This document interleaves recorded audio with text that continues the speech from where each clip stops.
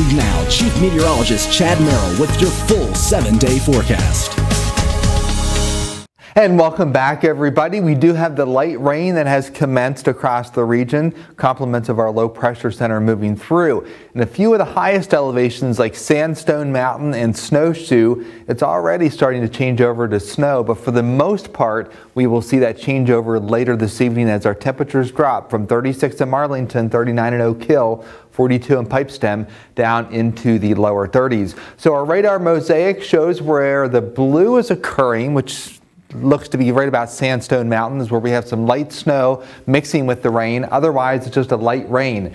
Now, this rain is making for wet pavement, but not enough to scoot the oils off the road, so the roads will be slippery just from the wet pavement itself. Now, here's the culprit, this area of low pressure across the upper Midwest.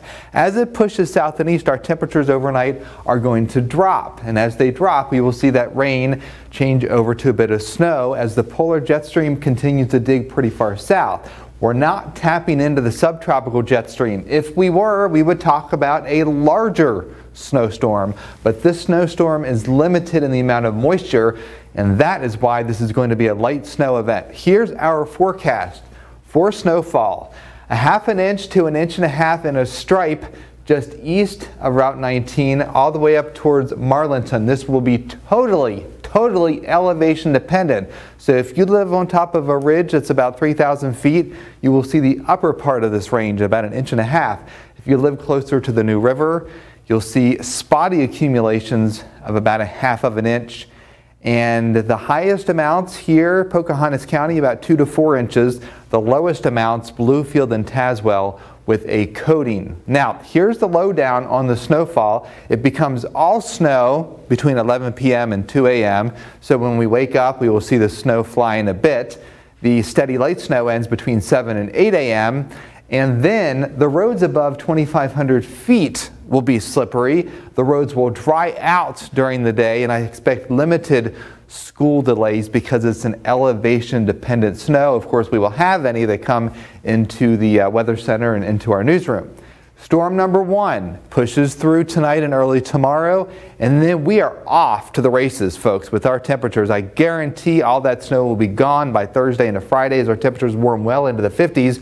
Storm number 2 is a moisture log storm. It's going to bring us 1 inch of rain, and on the back side of it, it will turn colder with a few flurries, maybe some snow accumulation up towards western Pennsylvania, and then we warm up again. So here's a 7-day forecast. Some flurries early on Wednesday. It will turn breezy. That breeze will help dry out the roads a bit. The high 36. We drop back into the mid-20s overnight, so some of those sheltered secondary roads above 3,000 feet will see a little bit of black ice. Thursday and Friday, we warm from the 40s into the upper 50s. A bit of an elevated brush fire risk for a few hours on Friday afternoon. Saturday, it will turn breezy ahead of the next storm system with a high of 58. Guaranteed rain in here on Sunday morning through the afternoon.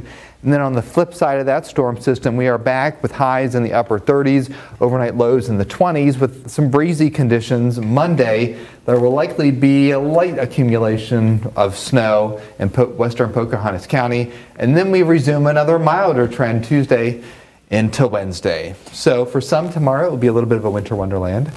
All right, and you said too that our area, our viewing area right here, close to the station itself, we're going to see around ½ inch to 1.5 inches. So our main concern for most of the area is ice, I presume, right?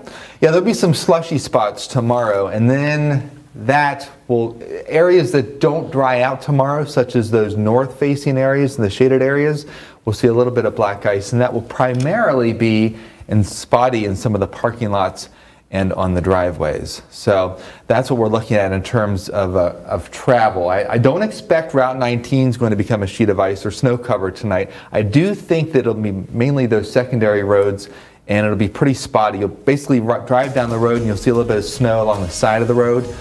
But as for slipperiness, it's going to be pretty spotty in nature.